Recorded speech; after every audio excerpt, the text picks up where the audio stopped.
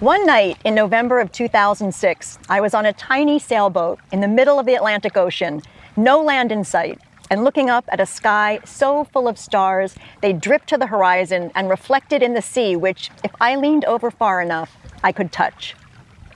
The vessel was 30 feet long. That's about 2 car lengths, the distance you're supposed to park from a stop sign.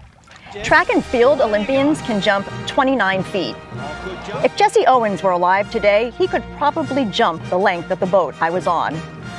30 feet is a long way to jump, but it's not a lot of boat. The only other person on board, the captain, was sound asleep below. He was a romantic, this sailor, a young guy with a very old soul who built the boat himself according to tradition, which meant the hull was wood, the sails were hand-stitched, and we were navigating with pencils, rulers, and paper charts. Looking at the sky of the ancients above me, it was easy to imagine I was one of them. I hadn't seen land in days. I was alone at the tiller and with my thoughts. I was pondering the universe, contemplating the great questions, until I had to pee, and then my brain had to concentrate on not falling overboard while pulling down my pants and trying to use the bucket that doubled as a bathroom. Grabbing onto the lifelines, I silently cursed the person who tricked me into this 2,800-mile transatlantic crossing on a boat with no engine, no refrigeration, and no bathroom by christening the journey an odyssey. "Do it, goddammit, do it," he had urged. "This is my dream."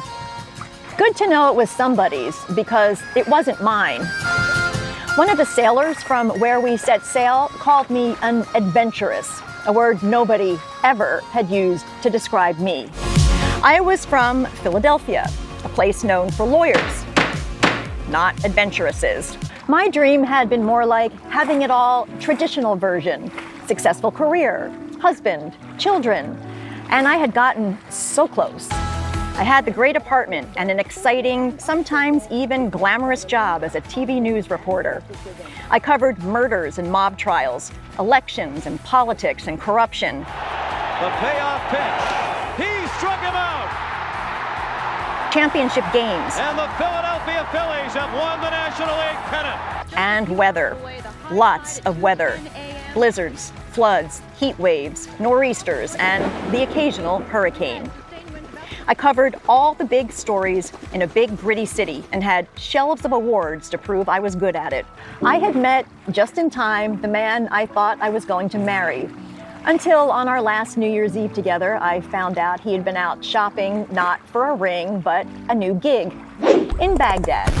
I wanted to have kids and spend summers at the Jersey Shore. He wanted to be a war correspondent in the desert, and that was the end of that story. Turned out Philadelphia had adventures after all. Heartbroken, I threw myself into work, a strategy my friend and co-worker, Jasmine, Jazz for short, thought was deranged. Jazz believed what I needed was a vacation, an opinion she expressed in the doorway of my office every few days for what seemed like months. One morning, to shut her up, I handed her my visa and told her to book a trip anywhere in the Caribbean. She chose St. John in the U.S. Virgin Islands, a place I knew nothing about that was about to change my life. I'm Margie Smith Holt, and I wrote Not on Any Map, One Virgin Island, Two Catastrophic Hurricanes, and The True Meaning of Paradise, available now wherever you buy your books.